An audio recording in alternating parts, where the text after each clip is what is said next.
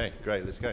Good afternoon, everybody. Thank you very much for joining us here after the first session after lunch. I'm excited to say that the first In the News session. It's a kind of irregular format that we use with care, only when necessary. I think the one in June, 2 days after the UK decided to leave the EU, was the last time we had such a session. I think this time it's equally pertinent and equally relevant. This In the News session is about after the election. Here to joined by a very, very well-qualified panel to discuss this. To my immediate left, Suzanne Nora Johnson, Vice Chair, the Brookings Institution in the USA. Doug Rediker, also a non-resident senior fellow at Brookings, but also the Executive Chairman of International Capital Strategies, a boutique advisory firm. Delighted to be joined by Cheryl Martin, member of the Managing Board of the World Economic Forum, who before joining us in the past 12 months has worked in the US administration as well as in the private sector. So we've got a range of views here. My only ask is that we keep the discussion as much as possible on looking forward and trying to plot a path and try to understand what happens next. The temptation is to look into what went wrong or what went right, depending on your viewpoint. I'm sure everybody in this room and our audience online have their opinion there. I don't think we'll be able to keep a lid on that, but we only have half an hour, so let's try to get to the issues as soon as possible. We're going to have questions from the floor, also from Facebook as well, and I encourage our panelists to chip in and disagree with each other as you see fit. Susan, where were you on Tuesday evening, and what was your immediate reaction? So on Tuesday evening, I was in New York, and at about 11 o'clock at night, which was still early, it was very clear to me that the momentum was with Trump. At that point, Pennsylvania and Michigan had not been lost yet, but it was very clear that if you looked really on a county-by-county basis, that Trump was doing extraordinarily well. And I'd say I had two reactions, other than being kind of surprised, but not surprised, was that two major issues which have faced the country are now absolutely at its doorstep, and it needs to deal with them. And those two issues were, one, the economic divide in the country, and the cultural divide. And by the economic divide, what I mean by that is almost 50% of the US population lives paycheck to paycheck. If you look at the population, we only have a 60% labor participation rate. And it was very clear that most families would prefer security versus opportunity, which was really a shift historically in the way that Americans had thought about their opportunity.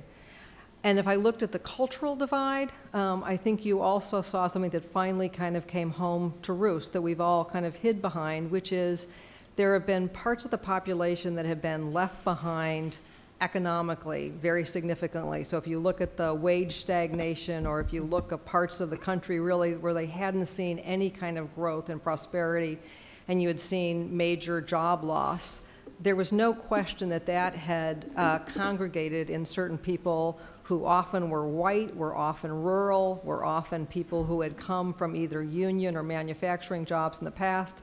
That was no longer the case. They also had lost some of their identity, both in terms of their working life, but also their cultural life. So if you looked at some of the most important institutions that had provided some support or some substrate, such as family or church or union, many of those ties were now gone for those people. And there's an expression that we often use in the United States called identity politics, which is, for the most part, often characterizes the identity politics of women or minorities or people who have different sexual preferences.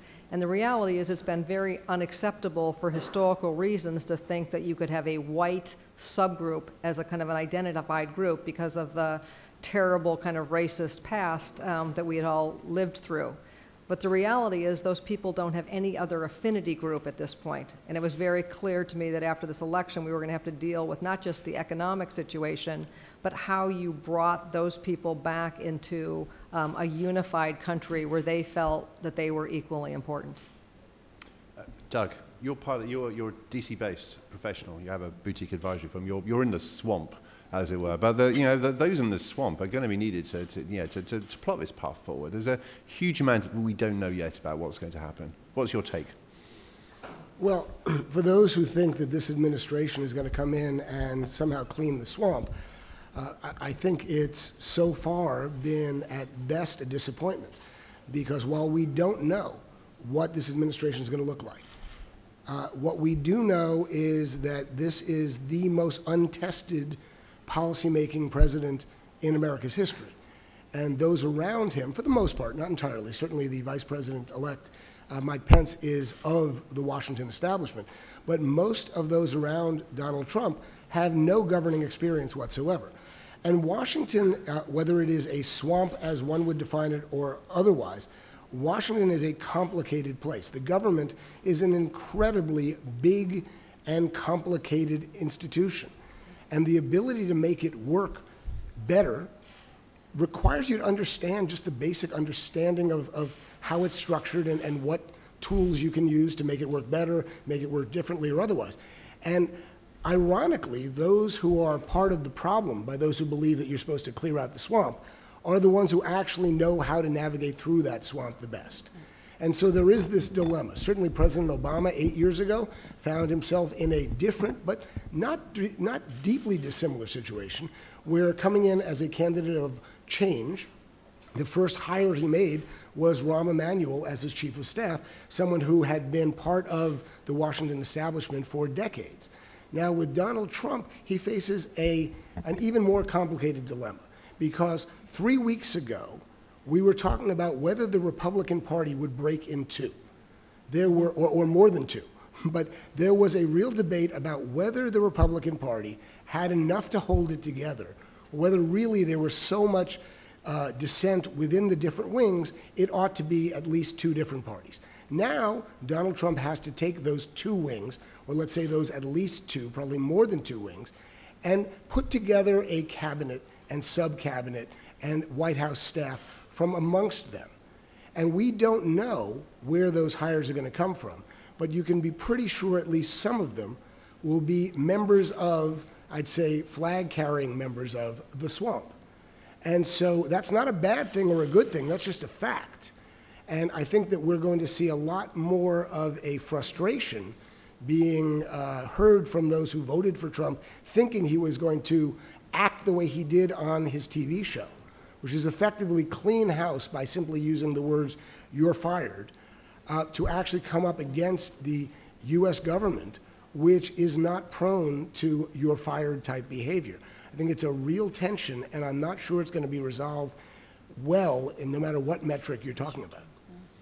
Thanks. So we're going to have time for questions, but first I want to bring you in, Cheryl. And I'm going to read a passage from an article Gideon Rachman from the Financial Times wrote in January this year.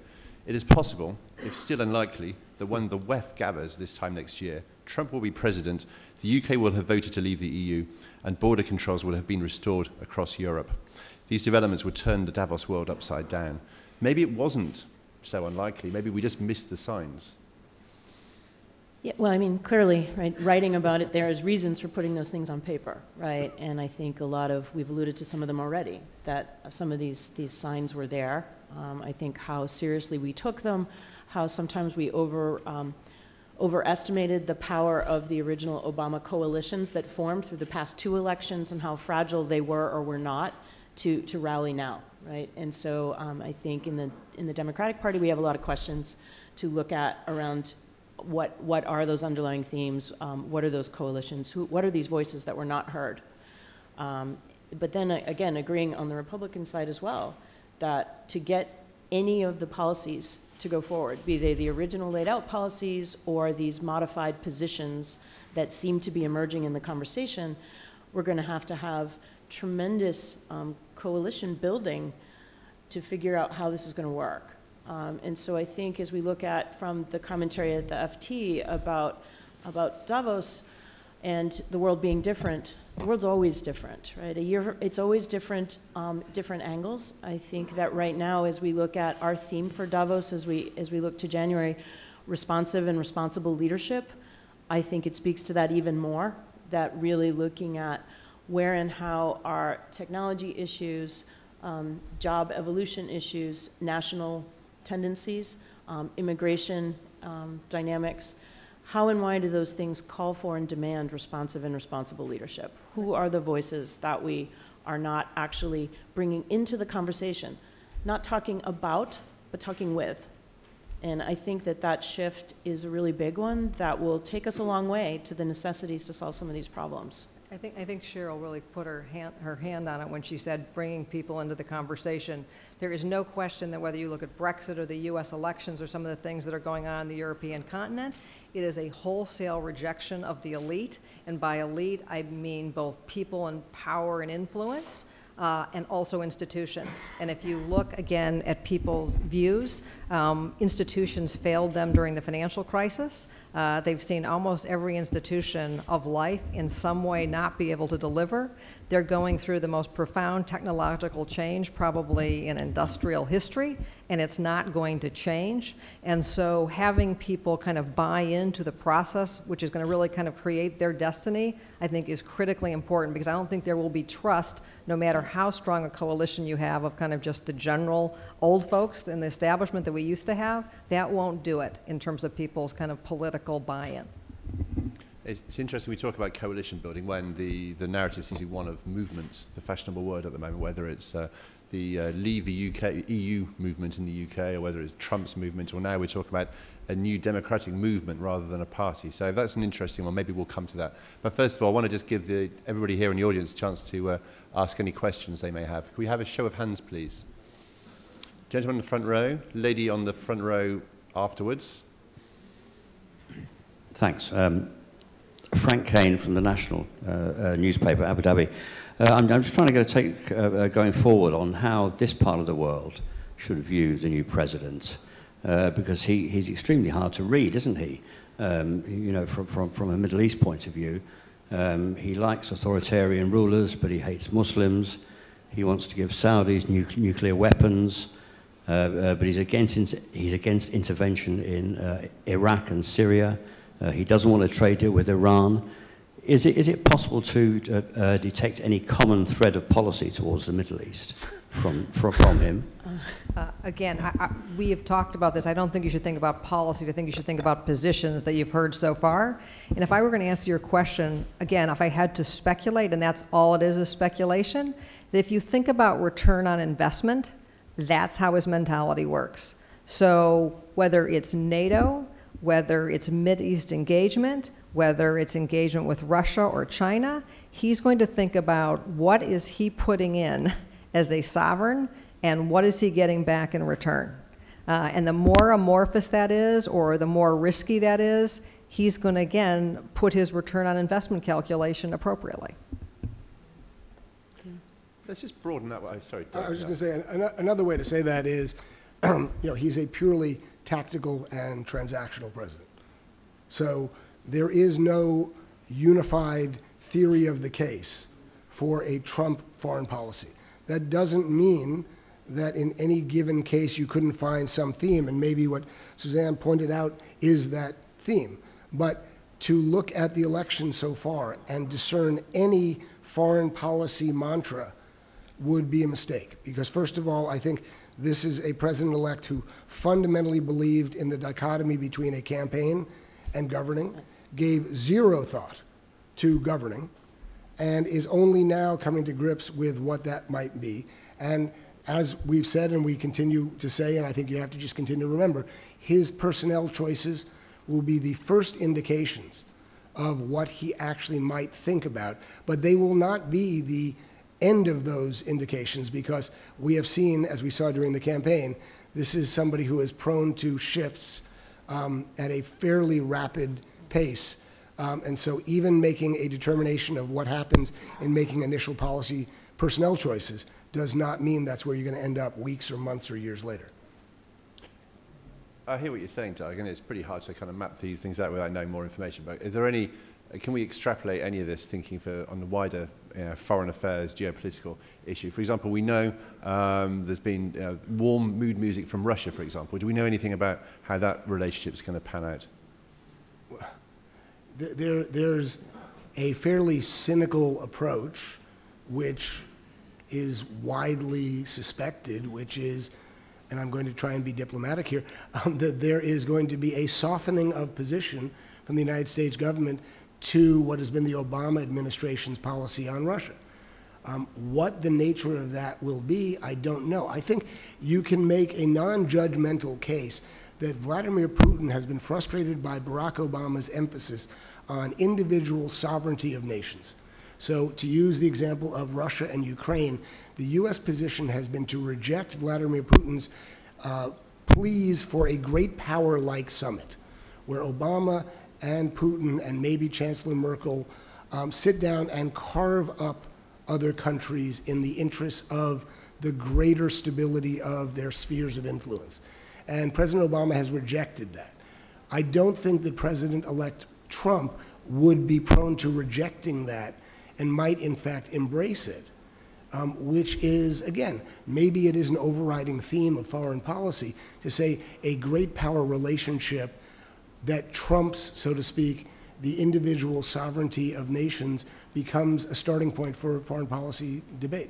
Maybe just to extend that further, talking about Russia, if you think about the Mideast in ROI terms, Russia may play a role that the U.S. doesn't want to have to play.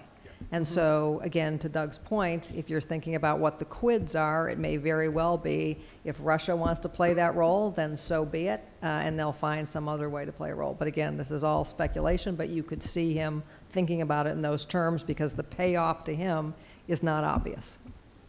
Okay, let's change tack. Lady in the front row. Now, John Moon from Arirang TV in South Korea. Now, so I'd like to ask about Donald Trump's policy vis-a-vis North Korea. He did say at one point during his campaigning that he would talk with Kim Jong-un over hamburgers. So I'd like to know about that. And one other question would be, this meeting is a meeting focused on future preparedness. So when it comes to uncertainties like, Trump administration, how do you prepare for something so uncertain, so unpredictable? Okay, we've already talked about the frailties of talking too much about foreign affairs, so maybe North Korea is a difficult one for us to answer, but that's a very valid point. Preparing for a future when we don't really understand the present. Cheryl. Well, I think the reality is the future is always uncertain. We could take it from a energy technology standpoint, right? 7 years ago, we hadn't had Fukushima or the shale gas revolution, all of the dynamics of OPEC. There's hundreds of dynamics in just energy that were inconceivable 7 or 8 years ago that are now something that we're living with, grappling with, and moving forward. And so while the changes at Brexit or the questions that are very valid, we know nothing really about policy in the Trump administration. We don't even know, I don't believe, I haven't checked my Twitter feed in an hour, but I don't think we know the chief of staff. So we don't have any indicators. So then if you step back from that and say, okay, I could throw up my hands and say, well, the whole world is uncertain and that's just the way it is. But you say, okay, well, you bring together people like we are here around themes and crosscuts that are very, very relevant. Right? The future of energy, the future of immigration, the future of humanitarianism. And then you start to have conversations about what are the fundamental underpinnings of those things, how are technology and policy going to interact with those in the future, keeping people at the center. I think you get to a series of options and thoughts that allow you to be adaptable as the future plays out, right? And you've got groups of people from a number of perspectives as we have governments and businesses and IOs coming together where you have some, I think first, trust among these groups. And then if you have to throw a group that trusts a curveball, they trust each other so they can have a more coherent conversation about how to move forward. So I'm hoping that these Global Future Councils, as they're forming for a 2-year term here, become bodies that we can tap into in a lot of ways as all of this plays out to help with these adjustments and understanding some of those dynamics. So that would at least be my excitement for what's going on here in these next 2 days. Doug, you had a comment, then we'll go to the gentleman in the Sure, second well, row. I was going to take a slightly more negative and pessimistic view, and I don't mean it to come off that way necessarily, but whereas uncertainty is always the baseline, I think that there's a heightened sense of uncertainty on the national security front internationally now with a Trump-elect administration because of some of the things he has said which call into question not just the uncertainties we're all used to, but some of the basic pillars upon which global security has been based for many decades. And so I think it is a little bit more fraught right now than certainly I would like to see. And my hope is that in the early days of this transition and then of the administration, they go out of their way to put uncertainty back to the normal baseline equilibrium and bring it off of where it is right now, which is that some of the treaty-based assurances that people around the world have just awakened every morning to assume are there as stable pillars are not actually being called into question. And I would follow up with an optimistic note, too, is that his campaign, unlike many other campaigns, was not deep in terms of a reservoir of foreign affairs talent advising him and providing perspective. And my hope would be that he is now going to have a very deep dive into the reality of the relationship in that part of the world, and will be in a position kind of coming into the office to have a much more direct view that's more than just a rhetorical comment. Swamps and reservoirs. We're going to go to the gentleman in the second row. I believe you're speaking and you're going to ask a question in Arabic. Yes, please. Okay. Sorry, yours. We've got them.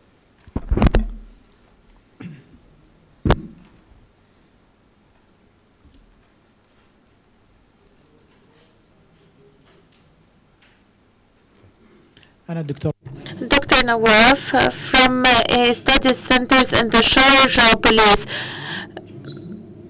Ms. Johnson, you said that economic and cultural stagnation has greatly contributed and directly contributed to the election of President-elect Trump.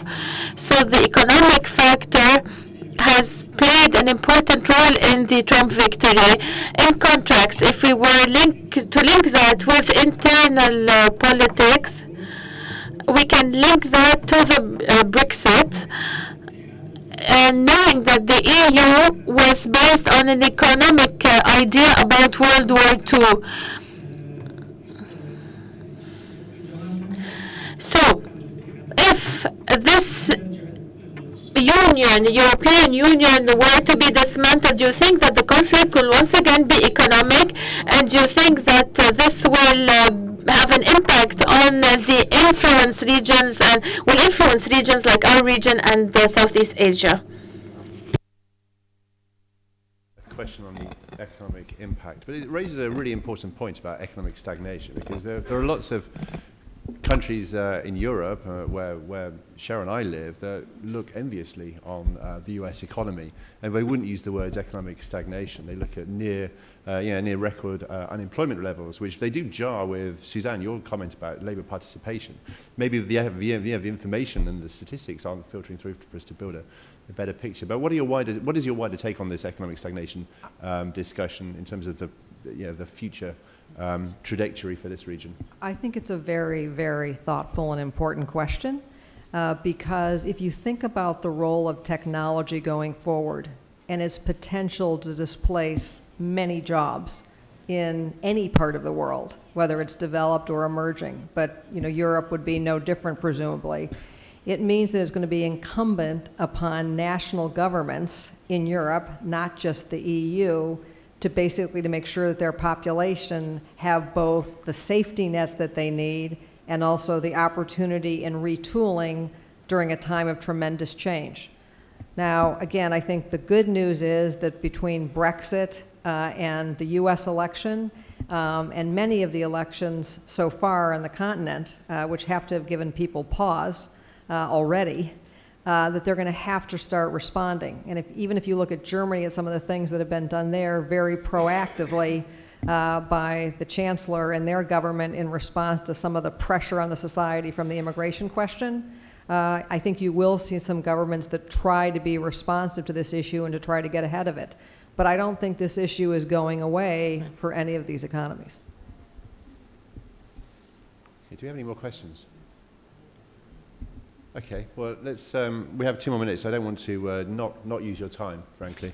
Now, we're an organization that looks to the future, and we believe in positivity. We believe in the challenges being solved. And I don't want you to cast a judgment on whether you think the events of last week were good or bad, but give us grounds for optimism. One good thing that you think will happen. Doug, you're grimacing the most, so I'm going to ask you to start.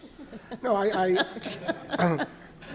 actually thought long and hard about this. I anticipated this question.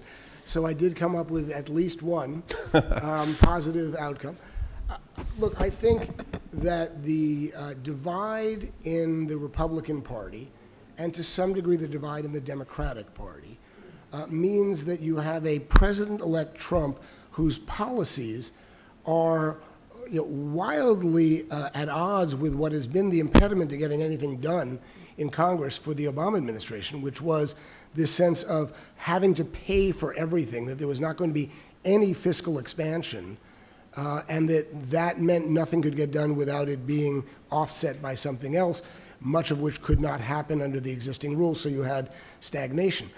You could make a very strong case that under the policies that Trump has actually advocated, in particular infrastructure spending, that this could end up being a bipartisan effort in Congress to support this, with Democrats and Republicans, not the entirety of both houses and not the entirety of both parties, but supporting a Trump administration initiative to spend money to address real needs.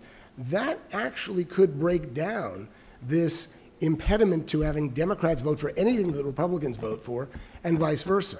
If you could create that center, for want of a better phrase, then you could actually see more of what was historically the way Congress worked, which was you had some Democrats and some Republicans cooperate with the administration on shared goals and a means to achieve them that were not purely seen through partisan eyes.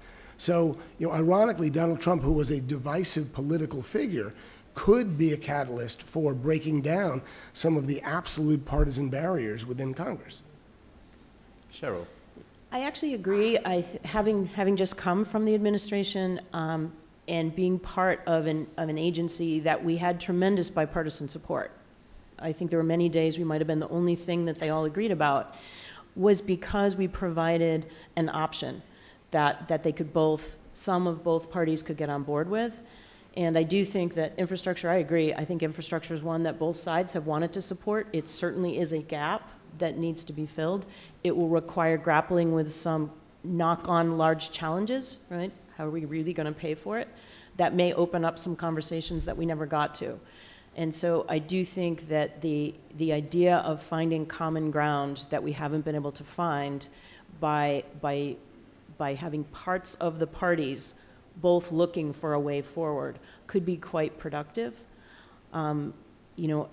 I do worry that there are places in our longer term investment in research and things like that that may be the place that does pay the price, though, in terms of either not paying off something in the short term, to your original point, Suzanne, or being more expendable than other things in order to make the group of voters happier in the short term. So that is my worry, but I do think there might be a real potential. Suzanne. And I guess I agree with my colleagues that infrastructure investment is the place that could be a silver lining in terms of bipartisan. I guess the other thing I'm optimistic about is this is the first time in a long time that one party is now on the line and has nowhere to hide to try to get something done. So the Republicans basically have the presidency, they have both houses, and they're going to probably have the ability to appoint at least one Supreme Court justice.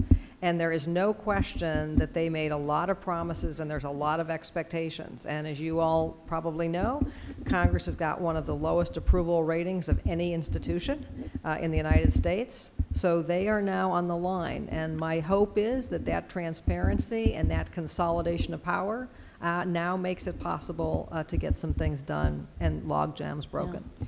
One other thing that I am hopeful about, that I was being really depressed about in the past couple of days, is that despite all of this divisive rhetoric through this entire campaign, we had the lowest voter turnout in history. And I find that to be just so sobering, that despite that not being able to get people to step up and vote.